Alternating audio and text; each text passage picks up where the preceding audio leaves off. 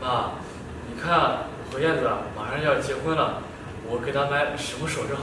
小孩，这你女朋友我连见过都没见过，怎么就快结婚了还买首饰？妈，这我的事儿我自己知道，我觉得我们相处的挺好的呀。你知道什么呀？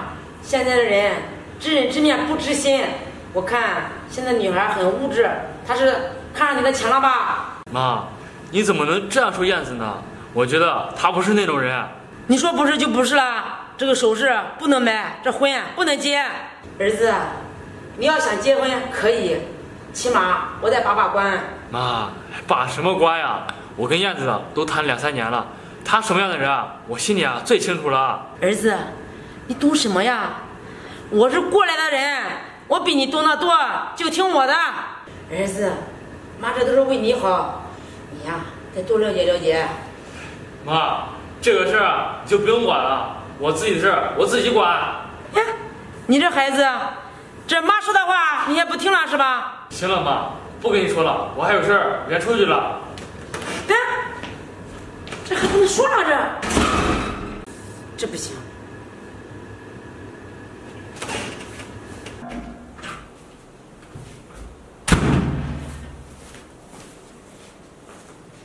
你是谁呀？不敲门都进来啊？啊，姑娘，你是谁呀？怎么坐在董事长的办公室呀？我是谁？要你管呀？你是不是来应聘保洁的？啊，是，姑娘，你看咱公司还招人吗？这么大年纪了，还来工作干嘛呀？我告诉你，我们公司不需要你这么大年纪的人。姑娘，你看我年龄大，可是我干活挺麻利的。那你的意思是想得到这份工作了？是啊，姑娘，我需要这份工作。那想要这份工作也行，但是我们公司的规矩你知道吗？公司的规矩？什么规矩啊，姑娘？真的是年龄大，脑子不好使。我跟你说，像你这个年龄走人事肯定是不会要你的。这样吧，你给我拿2000块钱，我安排你进这个公司。2000块钱？哎，不是，姑娘，你是谁啊？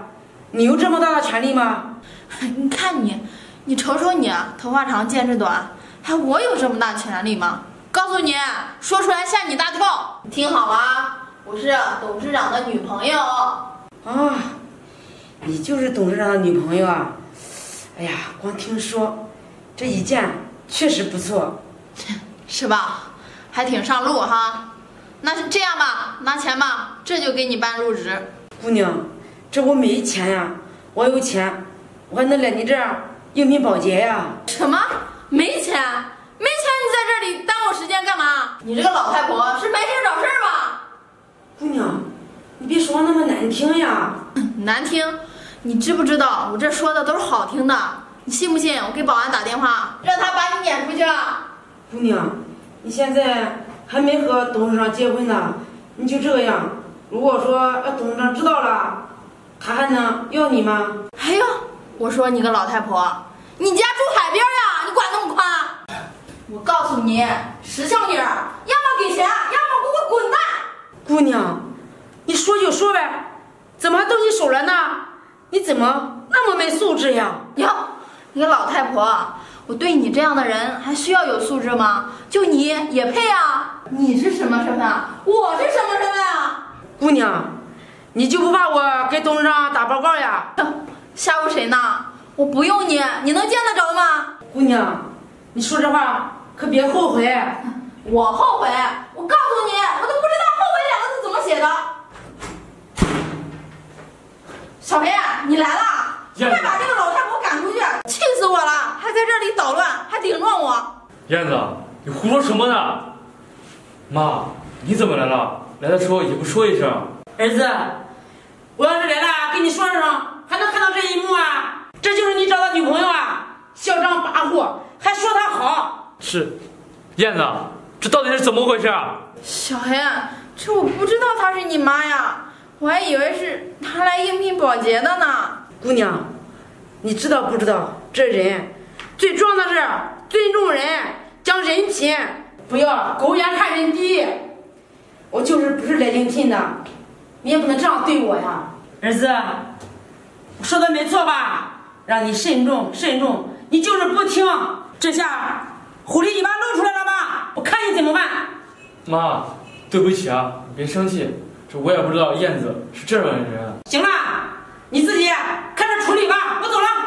哎，妈，阿姨，小黑，你回去给你妈好好说说，我知道错了。燕子，这我们交往2、3年了，我真没想到你是这种人，在我面前是一套，在我背后又是一套。燕子，我没想到你会这么看不起人，就算今天来的不是我妈，你也不能对一个陌生人这样说话吧？小黑，我保证，我以后不会再这样了，我一定改。你看，这咱俩都快结婚了，不能因为这件小事而影响咱俩的感情吧？行了，别说了，幸亏我们俩没有结婚，如果结婚了，我真不知道我的公司会是什么样。小黑，你就原谅我这一次行不行？燕子，你要什么我可以给你，你任性一点，我也可以包容你。可是你连做人的底线都没有，我看你还是滚吧。小黑，别碰我，赶紧滚！小黑，你走不走？不走我就拔了。我走。